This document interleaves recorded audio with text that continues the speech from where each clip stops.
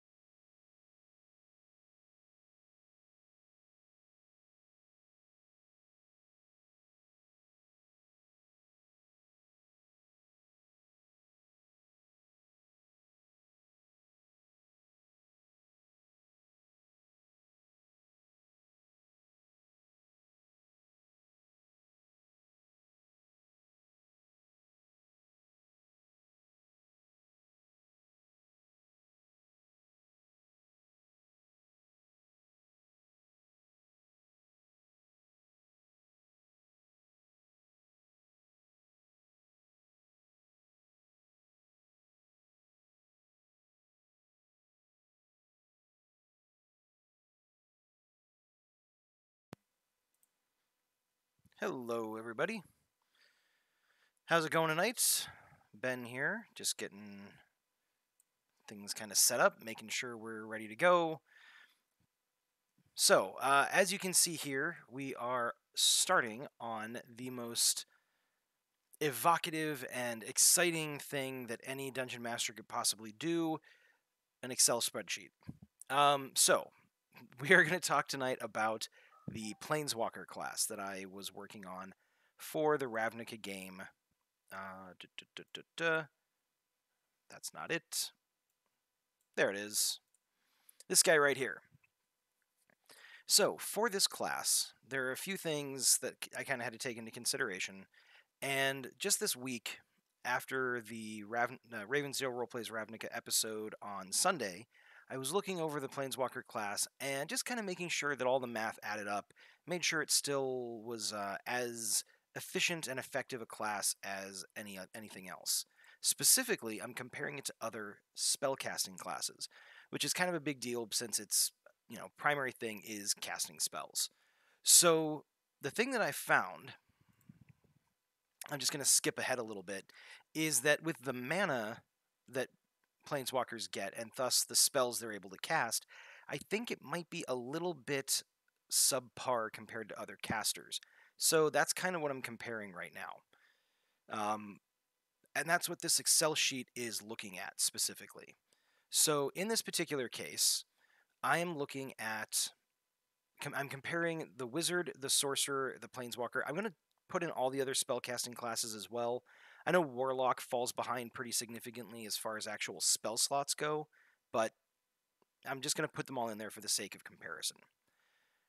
For right now, though, I'm focusing on the Sorcerer and the Wizard, because these are the classes that have the most... they're the ones that can potentially get the most spell slots effectively. So you've got the spell slot progression table for any wizard, any sorcerer, etc. And you can find that here. I'm using the 5th edition wiki SRD documents or pages. But you can see the standard spell slot progression table for dedicated casters. It's the same for druids, for bards, for clerics, for wizards, for sorcerers. So this progression table starts you out with 2 first level spells at first level, and then by the time you get to 20th level, you've got 4, 3, yada yada yada, whatever this total is. It's 10, 16, 20, it's 22 spell slots. But certain classes have some additional variability to that. So for instance, the sorcerers, they get sorcerer points, and they can spend those points in exchange for spell slots at a cost of 2 points per first level spell slot they want to regain. So that's pretty cool. It gives them a lot of versatility. It makes their spell casting more potent, so they don't run out of spells as quickly. Wizards have something called Arcane Recovery, where after a short rest, they can basically regain spell slots equal to 1/2 their wizard level once per day. So that's kind of what I factored into our little Excel sheet here. My math is a little bit off for the sorcerers. I haven't gone through and factored in the spellcast or the sorcerer points for all of them. So this stuff in the middle, specifically from 6th to, I want to say 13th, is probably off a little. So don't take that as gospel at this point in time. But the general premise is the same. So you can see here that when you get right down to it, sorcerers and wizards, functionally, if sorcerers are just going ahead and regaining first level spell slots with their sorcerer points, and if wizards are just regaining first level spell slots with their arcane, what's it called? Arcane Recovery. Although I guess technically they can't regain for all first level spell slots with their Arcane Recovery, can they? Anyways, we're getting off topic. So I have to go through and tweak the math a little, but I'm kind of comparing to make sure that at 20th level, the Planeswalker is approximately as potent as a spellcaster as everything else. So we'll get back to that. So, my Excel spreadsheet aside, let's talk about the Planeswalker itself. We did a little intro of this last week as kind of like a preview or a promo for the campaign. So some of this is going to be a bit of a repeat. It starts with the basics, hit die. Because it's a semi-combat class, it's not just meant to be a spellcasting class. We went ahead and we gave it a d8 hit dice to kind of represent that they can, take a little bit more damage. So on par with warlocks and bards and clerics, I believe, and druids, I think, as well. So nothing terribly special there, pretty standard stuff. Proficiencies, they get light armor proficiency because, again, they are kind of expected to be in melee a little bit. They've got some basic weapon proficiencies for, the standard spellcasting stuff. I think it's the same list as a wizard when you get right down to it. No special tool proficiencies. They get 1 saving throw, and that's for dexterity inherently. But then when they choose their mana affinity for the different colors of mana, they get an additional saving throw at that point.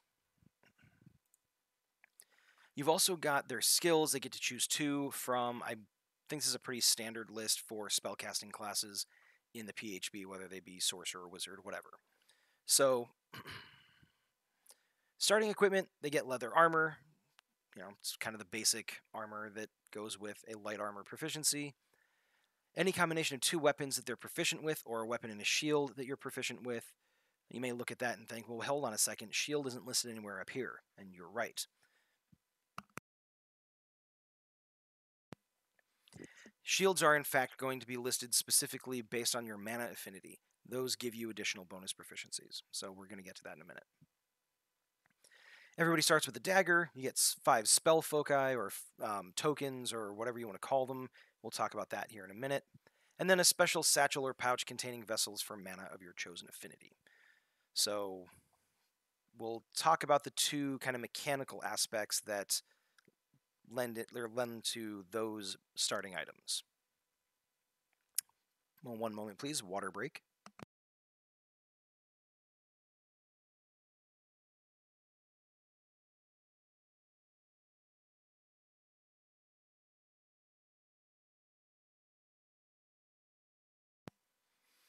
And I'm back. So, the first thing we've got is mana affinity. At first level, players choose an affinity for one of the 5 colors of mana: black, blue, green, red, white. Color selected determines which types of spells you can select, as well as several class features. When you select mana affinity at first level, it determines your bonus proficiencies and your spellcasting ability. You select a new mana affinity at 5th, 9th, 13th, and 17th. So basically, this is what color of cards are in your deck, if you want to put it in Magic the Gathering trading card game rules, or terms.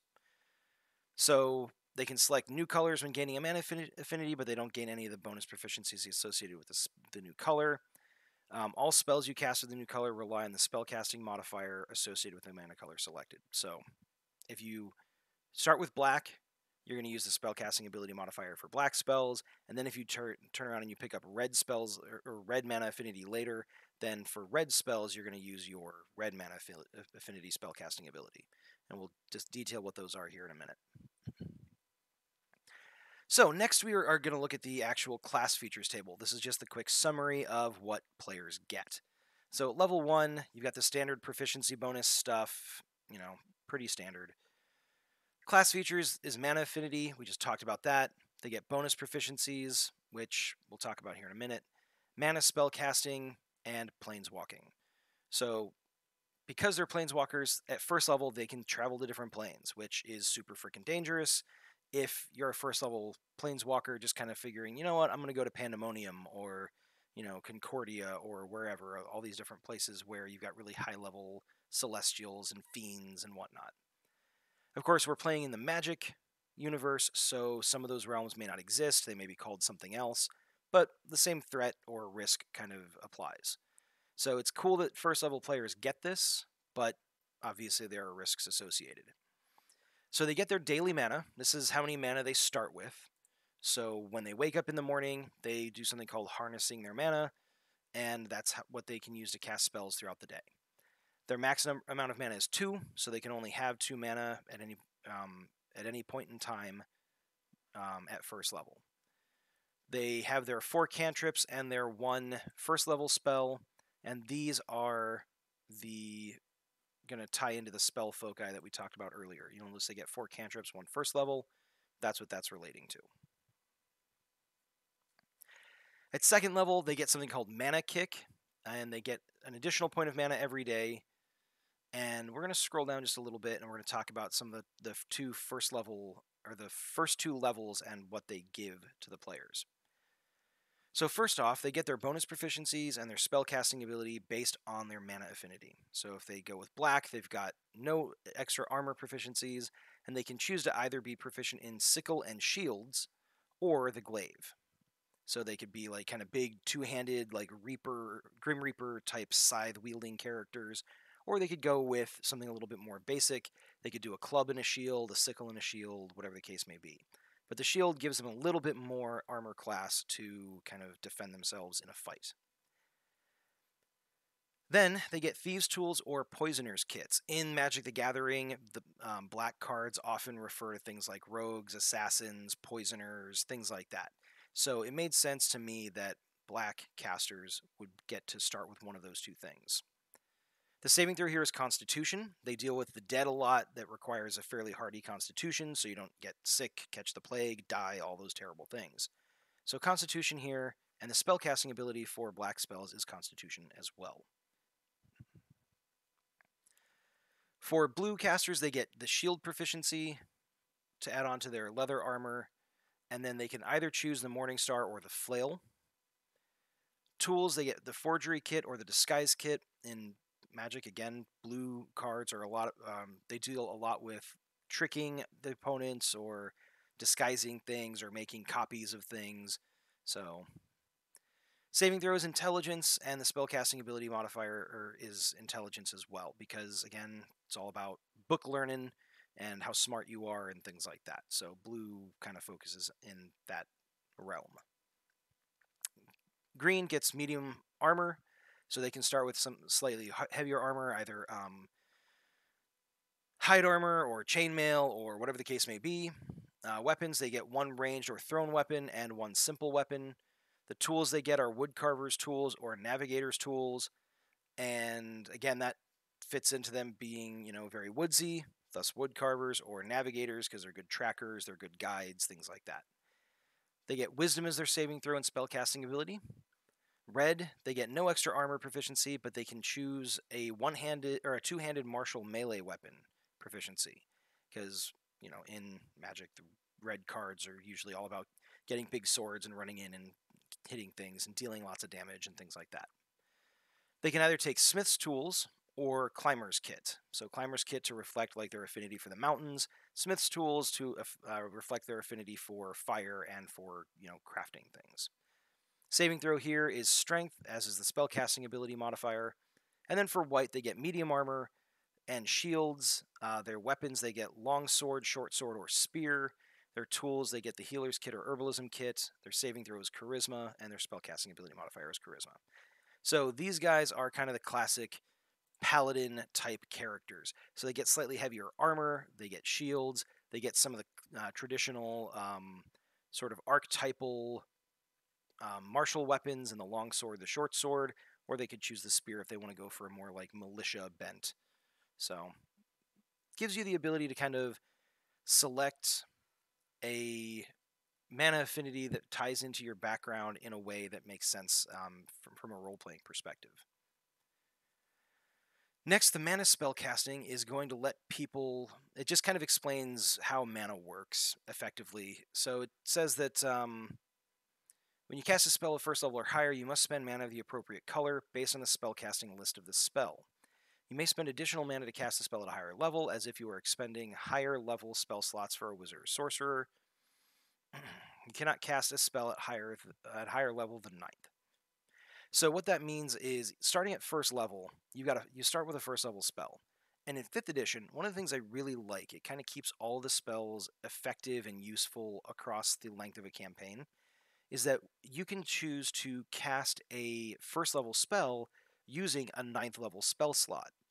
And for every spell slot level that you, above its normal slot level, that you use, increases the damage that it does, or increases the duration of this spell, or whatever the case may be. Each spell works a little differently. And normally, at first level, and even at second level, wizards, sorcerers, etc., they can only cast a spell at first level, because they don't have any second level spell slots yet. Planeswalkers, though, you start with 2 mana, 3 mana if you're second level, which lets you go ahead and start throwing out potentially higher level spells at first and second level. Because let's say you choose Magic Missile. Classic, fairly straightforward spell. When you cast it, it does cast 3 darts at up to 3 different targets, 1d4 plus 1 damage each. Pretty straightforward, right? If you choose to cast it using a second level spell slot, though, it does 4 darts at 1d4 plus 1 damage each. So wizards and sorcerers have to wait until at least second level to do that, at least third level to do that, because that's when they get their first second level spell slot. But planeswalkers can actually go ahead and they can cast it They can cast it as if it was a second level spell right off the bat, right from first level. So if they're in a fight and they decide, you know what, this is worth spending my 2 mana for the day, I'm going to go ahead and deal 44 plus 4 points of damage to this creature, they can do that. So it just gives them a little bit more versatility than sorcerers or wizards usually get, which I think is kind of cool. I'm interested to see it in play, but we'll see how it pans out. So this is kind of a shorter version of the example I just gave. Next, it talks about the Planeswalker spells being contained in magically enchanted tokens known as spell foci, or a spell focus in the singular. So these take different forms depending on the color or nature of the spell. So, for instance, if it is a white spell, you might have it inscribed on coins, like maybe it's stamped onto a coin, or maybe it's a medallion, or something like that. It might be a clay disc, as it says here. You've got ivory cards, ritualistic jewelry. It might be an actual like scroll, like piece of paper that the thing is written on. But basically, they're physical objects that these spells are basically imbued into. And as a result, you can lose them or you can find them. And so that increases your spell repertoire or decreases it if you lose them accordingly. And the reason I did that is because I was basically looking at trying to model the Planeswalker class off of one, a game of Magic the Gathering, where you've got a deck of cards and each spell is represented by a card, and two, the old school Magic the Gathering novel Arena, which I absolutely loved. And in that, it's the same concept. You've got these, fighter mages that are in this big arena fighting each other, casting spells at each other, and they basically got like a little purse or, satchel or backpack or fanny pack or whatever the heck you want to call it, full of spell tokens that they're using to cast at people. So it's kind of to represent that.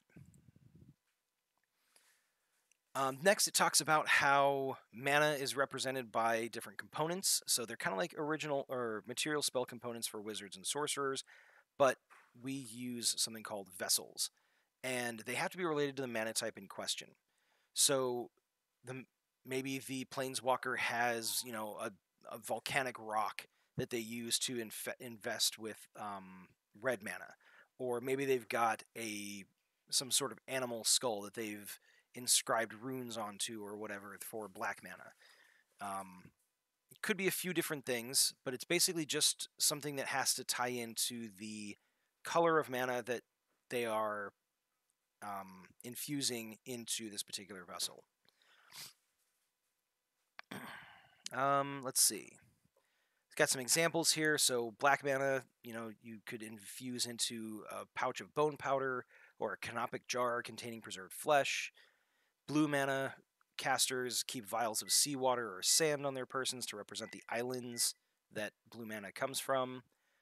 Planeswalkers might have packets of seeds or wild mushrooms, again kind of covered in arcane runes or maybe treated with different alchemical mixtures, whatever the case is. Volcanic rock, packets of ash can contain red mana. And then you've got soil from farm or shards of pottery containing white mana, just as examples. Again, trying to be evocative of the feel of that particular color of mana.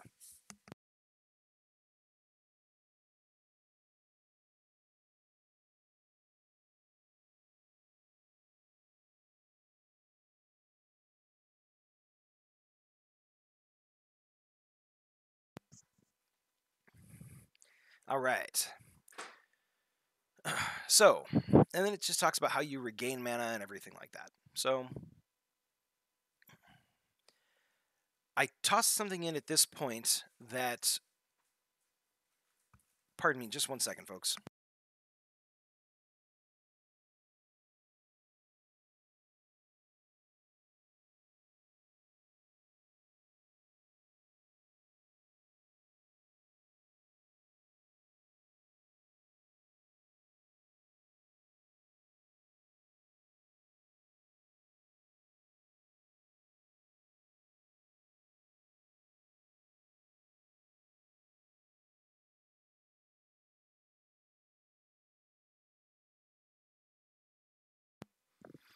All right. Sorry about that, folks. Slight technical difficulty there. I think we're fixed now, though. All right. So, basically, it just is saying that planeswalkers can't multi-class with other spellcasting classes. I'm sure I could come. I definitely will come up with an in-game kind of thematic reason for that. But for right now, it's mostly to avoid the headache of trying to figure out how traditional spell slots interact with planeswalker mana and all that other stuff. So we'll just keep it with that for now because it's going to make life easier, and we'll move on. So spells known, again, we talked about that. They start with 4 cantrips, 1 first level spell, and they gain more by finding spell tokens, and they can have any number of spell tokens, potentially. So, gaining and attuning to new spells. Planeswalkers are going to basically, again, they find spell foci, and they are going to attune to these. They can only attune to a number of spell foci equal to twice their Planeswalker level, plus their spellcasting ability modifier. So this has a pretty wide range. At first level, they get 2 plus their spellcasting ability modifier of, most likely +3, +4, giving them a total of 5 spells that they can attune to. So basically, as a first level planeswalker, if you go ahead and say, I've got these 4 cantrips in this first level spell, those are my 5 spells I'm attuned to. You find another spell and you're like, ooh, this one's really cool. Then you have to turn around and you have to drop one of your cantrips or your other spell in order to actually attune to that focus and cast that spell. So it's a kind of a way to minimize planeswalkers from being like, I've got 17 spells to choose from, and I'm only 5th level, stuff like that.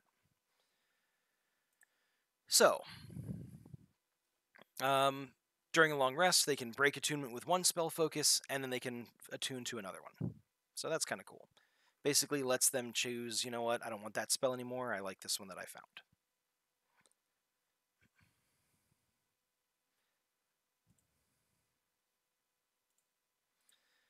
Let's see.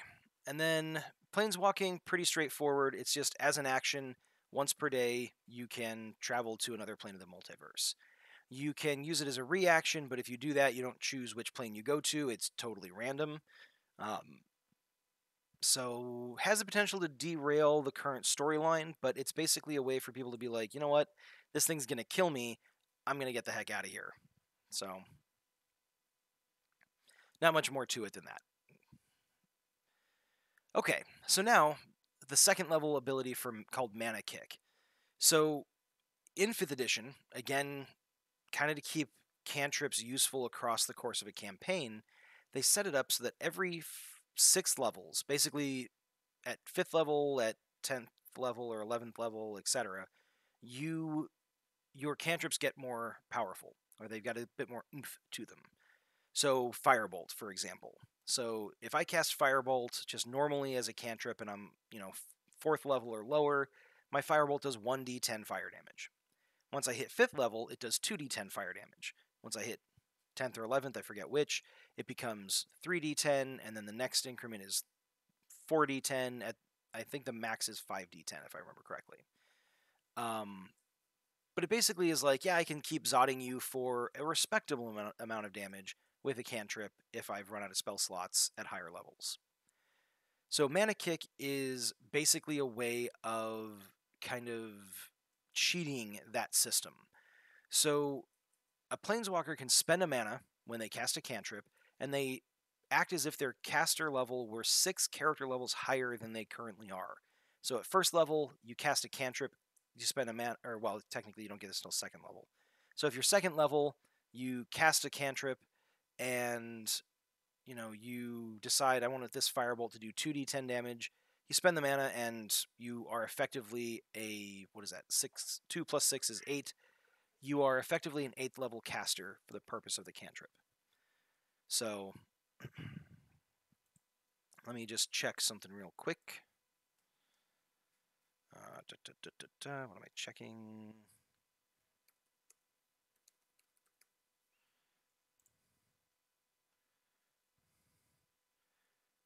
Oh, okay. So damage die increases by 1 at levels 5, 11, and 17. So that's why it's every 6 levels, because once you get to level 5, you increase it by 6 levels, you're level 11. Once you get to level 11, you increase it by 6 levels, you're 17. So that's the reason it's 6 levels and not like 5 or some more logical number. But you can only do that up to 3 times. And once you hit 17th level, it doesn't work anymore because it doesn't keep scaling past that. So, yeah. So this becomes less useful as you go up in level, just because your cantrips by default will be doing the extra damage. But it's just a way for you to get more bang for your buck from your cantrips at lower levels. So those are the first 2 levels, and their abilities. So the next thing, once we get into level 3, we get Mana Harness, Guild Sponsor, Guild Spells, and, the the class features start to kind of peter out. Not necessarily peter out, they kind of plateau. So every few levels, you're getting a few different things to kind of add to your arsenal. But that's kind of what it looks like at a glance. So first off, at level 3, you've got Harness Mana. So at this point, you can spend an action on your turn, and you can harness mana from the environment. You gain 1 mana of a color for which you possess an affinity. So if you wanted black mana, you get black mana. If you have an affinity for red and black, you can choose if you want red or black. You can safely gain mana in this way up to your maximum mana, as shown in the maximum mana column of the Planeswalker class feature table. I'm going to take out the word safely. That was from an old draft. If you are currently in a terrain type that coincides with the color of mana harvested, you may harness that mana as a bonus action instead. So if you're high on the summit of a mountain and you're a red mana caster, red mana is associated with mountains, so you basically get to harness that mana as a bonus action, and then you can use your action to do all the stuff you can normally do. So this is a way for planeswalkers to kind of continue to power spells and stuff like that without necessarily starting the day with just a boatload of mana at their disposal.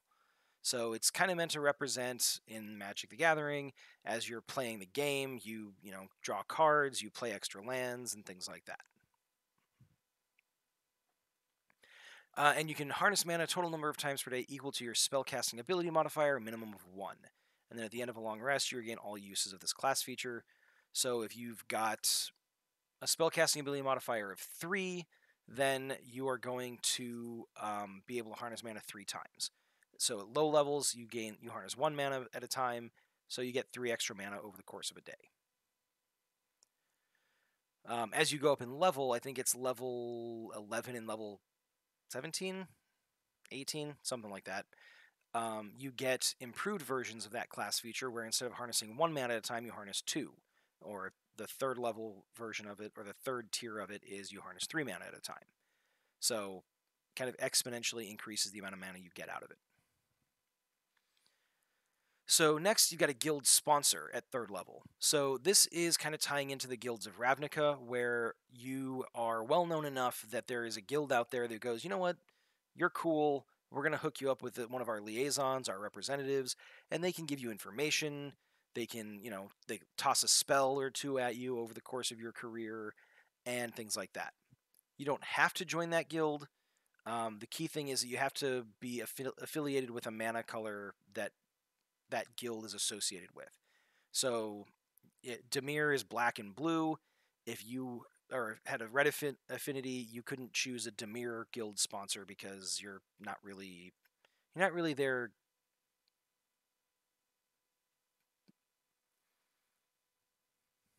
What's the word I'm looking for? You're not their kind of people, basically. You're not on their guest list. So you have to have the right color mana to coincide with the guild in question. And then when you do that, you get a proficiency of your choice, an armor, weapon, skill, language, or tool proficiency when you gain that guild sponsor, because the guild basically teaches you something that you want to know. So, and then the other thing they do is they give you a spell. So you get guild spells at different levels. This is tied into the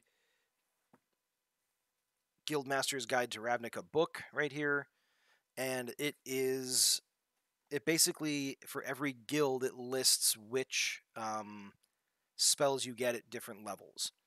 So we're tweaking that a little bit, and instead of just adding those to your spell lists and stuff like that, you actually get a spell focus for that particular spell of your choice. At third level, you get a cantrip, and then as you go up in level, you get additional spells, and then you get additional spells as you go up in levels from those lists. So they're basically free tokens, or free spell tokens.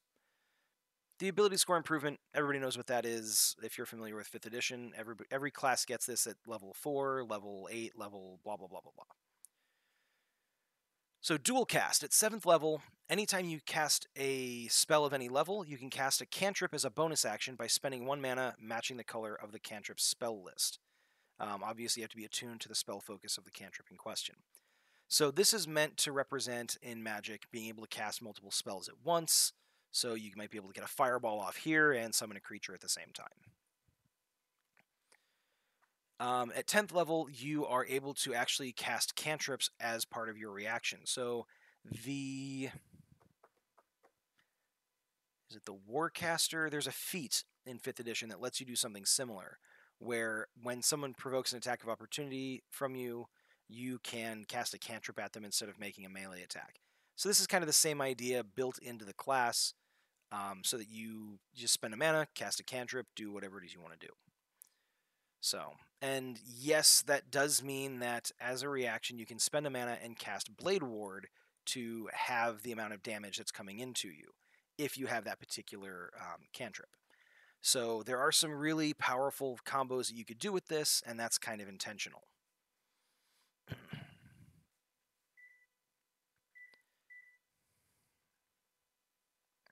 At 11th level, you get improved mana harness, so you get 2 mana in any combination of colors to which you have an affinity.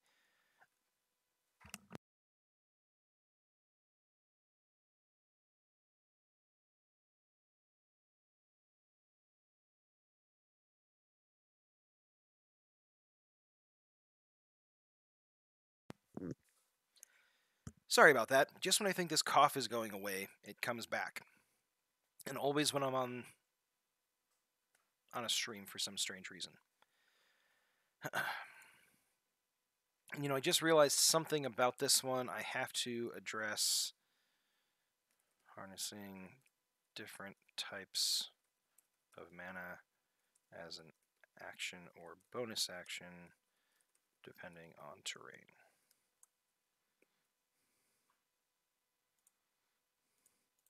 I'll highlight that. I'll come back to it later. Next, you've got alter spells. So at 14th level, you can basically take a selection of spells and add them to the spell list of a mana color you have an affinity for.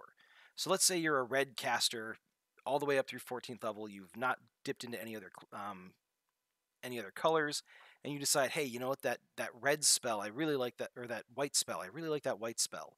At 14th level, you can actually take that white spell, and for your purposes, it becomes a red spell. And you can do that to a number of spells equal to your spellcasting ability modifier. But you only get to do this once. So once you get up into the higher level spells, you're not able to turn them into different color spells. So it's a kind of a one-time deal. At 18th level, you get 3 mana instead of 2 whenever you harness. And then at 20th level, you get something called Spontaneous Attunement, which basically lets you, as a bonus action, you can spend 3 mana of the appropriate color based on the spell list of the selected spell. You break attunement with another spell focus as part of this bonus action. So basically, you can be like, you know what, I really need that other spell right now. I'm not attuned to it. I'm going to drop this spell, and I'm going to become attuned to that spell. Although I may... And then it says you may use this feature as a reaction by spending 5 mana. You know what I'm going to do? I'm actually going to take that out. I think I'm going to take out the spending mana requirement as a bonus action.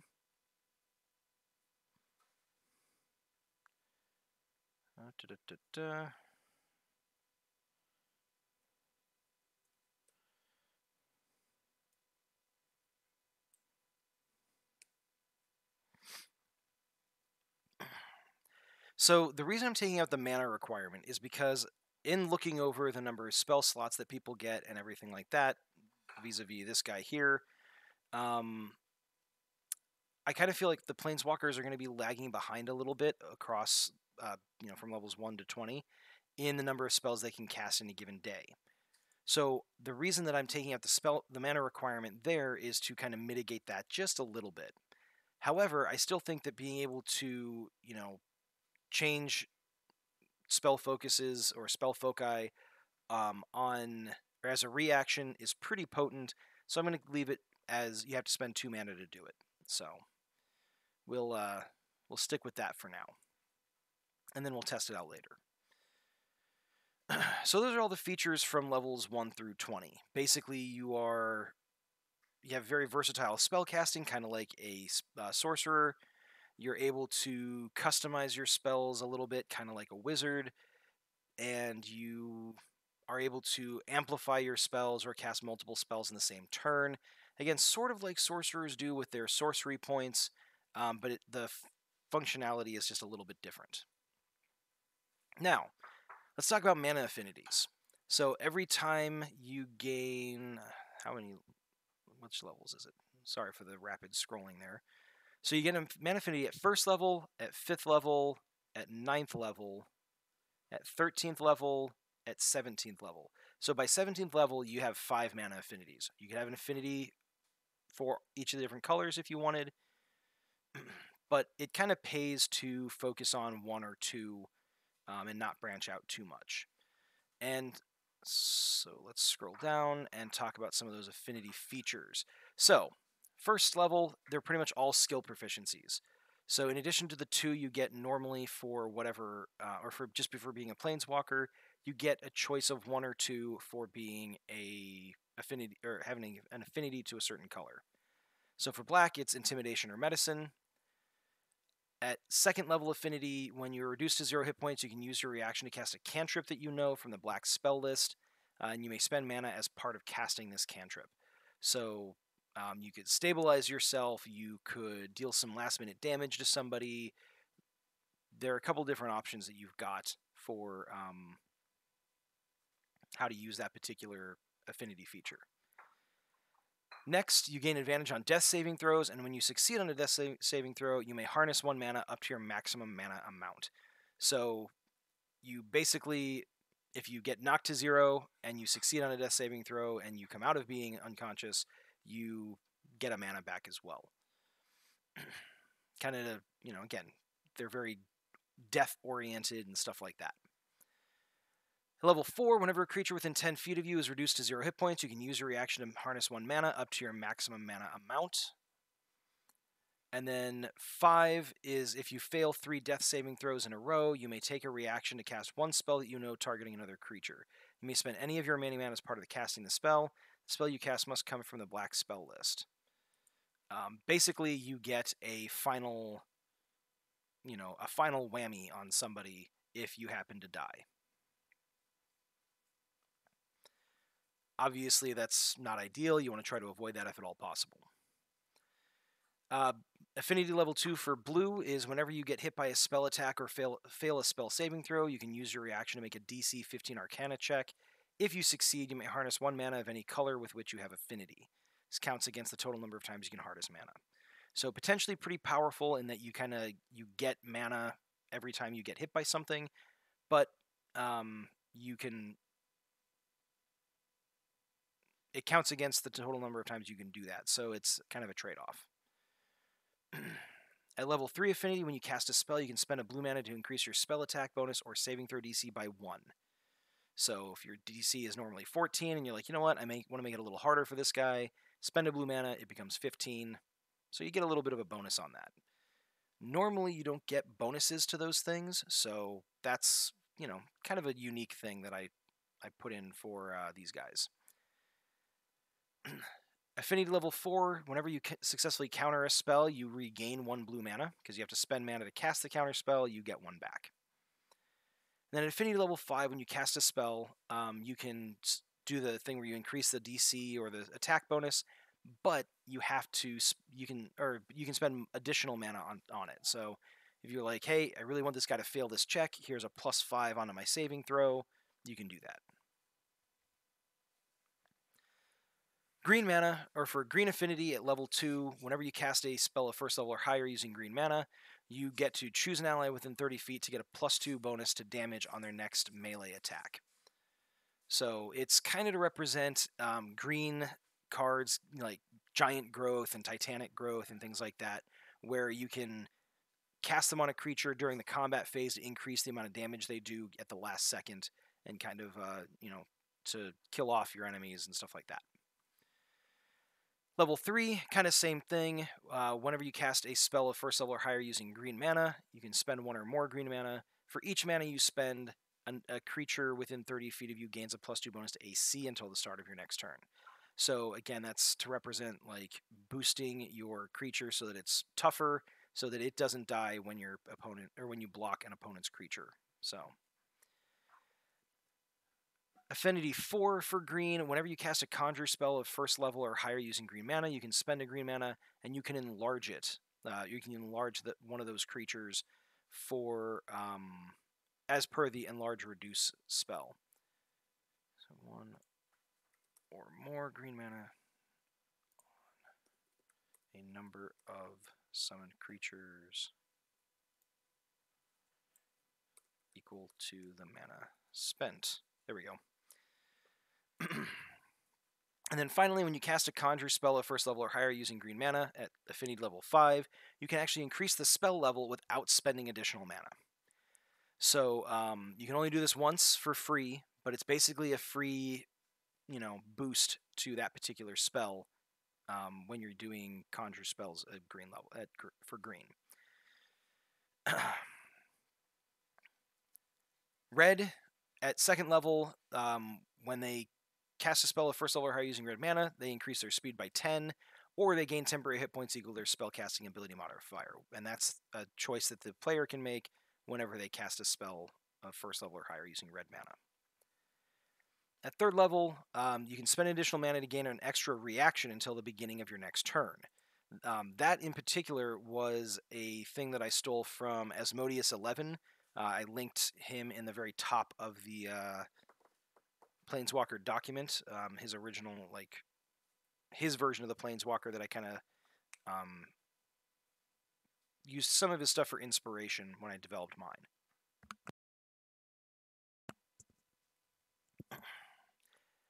At level 4 affinity, when you cast a spell of first level or higher using red mana, the next melee weapon attack roll you make before the end of your next turn deals extra damage equal to your spellcasting ability modifier, plus the amount of red mana used to cast the spell. So it's really about dealing extra damage, which fits in with being a red caster. Finally, whenever you take acid, cold, fire, lightning, poison, or radiant damage, you may spend 1 mana to instead regain hit points equal to the amount of the damage. Basically meant to represent you absorbing some of those elemental damages and things like that. Just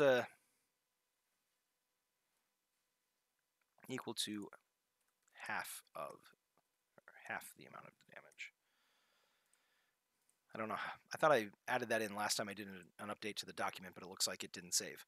So yeah. And then finally, white. Level 2 affinity, when you cast a spell that restores hit points, you may spend 1 mana to also give that target resistance to cold, fire, etc., or radiant damage until the beginning of your next turn. So you heal them, and you give them resistance to something.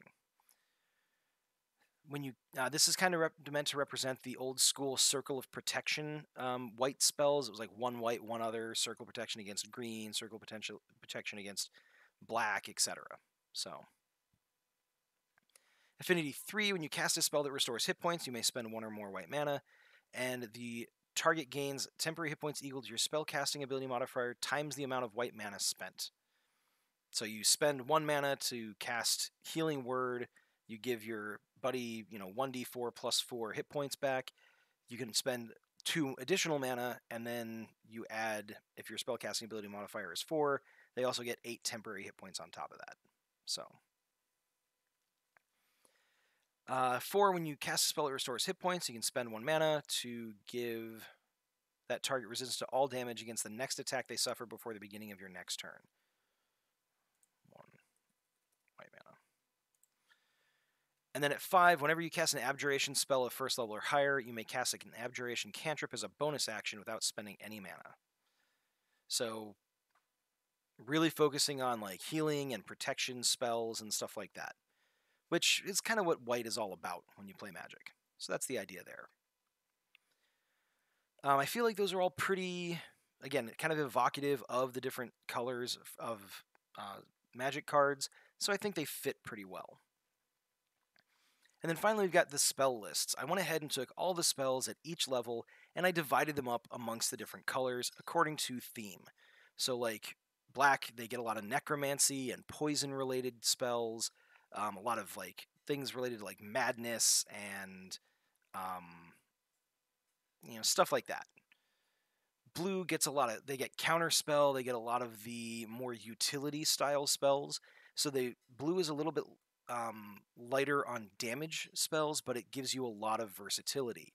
It gives you tongues and water walk and far step and legend lore and pass wall and all these other things that kind of represent what blue cards do in Magic. So green is a lot of nature related spells, so a lot of the stuff from the Ranger and the Druid spell list end up here. But they also get some cool stuff, like they get regeneration, because that's actually a green spell or a mechanic that's frequently in green. It's also a spell from one of the early sets. I think it's called Regenerate. They get a few things kind of related to manipulating earth and attacking with like stone and things like that. But yeah, it's a lot of nature-y related stuff. They get the really cool shape-shifting spells and things like that.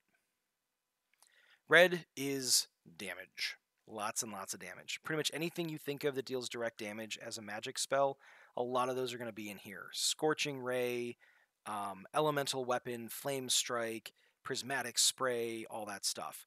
They get a few utility spells, like they get Haste, they get Expeditious Retreat, they get... Oops. They get basically all the stuff that deals damage, but they also get a few things like Wall of Stone and things like that. So they can put out a lot of damage. They can't fly as easily. So that's where, crossing over into other mana affinities might be worthwhile. Finally, white is a lot of kind of divination related stuff, a lot of protection, a lot of healing. So Globe of Invulnerability is one of their things. Resurrection, True Resurrection. They've got Sunburst, so they've got some damage stuff. Conjure Celestial, they get Locate Object. They get Divine Favor. I mean, just lots of things that buff up their allies and things like that to kind of represent White's focus on enchantments and kind of like teamwork and things like that. So that's what the white spell list consists of. I went ahead and I tallied up all the different spells by color when I was done with that, just to figure out who has the most spells at different levels. It's pretty balanced at the cantrip level. Black and blue come in with one fewer than the rest of them. So if they're kind of highlighted in gold, it means that color or those colors have the most spells for that particular level. So these guys are all tied for 9, these two are tied for 8. At first level, it kind of flip-flops. Black and blue are tied for 15, the other 3 are tied at 14. At level 2, they all have 13 spells across the board. And then you can see it kind of jumps back and forth for the other, for the rest of the spell levels all the way through 9th. End result being that blue ends up with the most spells total in its list at 94, and red ends up 7 spells behind that at 87. Now, I'm actually not too concerned about that because a lot of spells are used for combat. So red casters get more combat spells. I don't mind if they have slightly fewer options ultimately in their grab bag. Whereas blue is all about utility and being able to do cool different things with your magic. So it makes sense that they'd have a couple more tricks up their sleeve. Again, they have fewer combat spells, so giving them more spells overall isn't necessarily a bad thing. But I think it's a pretty good spread. Not too unbalanced or anything like that. The one thing that really kind of bums me out is that I kind of feel like green gets left out more often, but obviously blue has fewer spells overall. So, green and blue they just came in behind the rest of them. The spells, again, I divide them up kind of thematically. Every once in a while, if like I think at like 6th and 7th level, black and blue had a lot of spells in there, and so I think I might have shifted them over to other colors that I thought kind of fit them, just so that they had more options at those spell levels. So it's not all a perfect match, but I think it's pretty strong. But yeah, that is it. I am going to go through and I'm going to tweak the amount of mana depending on what I find with my Excel spreadsheet here. But for the time being, it's pretty solid. It'll work for now. It's just a matter of fine-tuning those mana numbers, making sure they can cast enough spells to make them, strong spellcasters. So, yeah. That is... Whoops. That is it. That's the Planeswalker class. We welcome feedback or anything like that. This will be posted up on our YouTube channel when we're done here. You can just Google Ravensdale Roleplays Ravnica in order to find it. I think we're the only... Well, no, I shouldn't say... We're not the only Ravnica campaign on YouTube. You'll find a few of those. So if you do Ravensdale Roleplays Ravnica, it'll come up. But please check out the Planeswalker class. The link will be in the video description on YouTube. So you'll be able to get to this document. You can, take a look at it, play test it, try it out. Feel free to send us messages about how to improve it or anything you found that might be problematic. You can do that. You can find us on Instagram at ravensdale.publishing. Feel free to send us a DM, and we'll get back to you. But yeah, thanks very much for watching. Please follow us here on Twitch. If you're watching this on YouTube, please like the video, maybe subscribe, click the little notification bell, all that stuff that everybody always says at the end of these videos. But seriously, following us would be awesome. We really appreciate you watching, and we hope you'll check out the rest of our campaign and some of our other stuff. Thanks very much, and we will see you next week when we're actually going to start planning. We're actually going to start planning out the campaign. I have some vague ideas as to what I want to do with it, but it's kind of just broad strokes at the moment. I actually didn't want to start detailing encounters or NPCs or anything like that until I was doing it live on a stream, because I think it'd be kind of cool. I don't know how many DMs actually sit down and explain their thought process or their encounter building process live for an audience, so I figured that would be kind of a regular thing that we do here. So yeah, I'll see you next Wednesday at 7, and in the meantime, have a great week, and we'll see you later.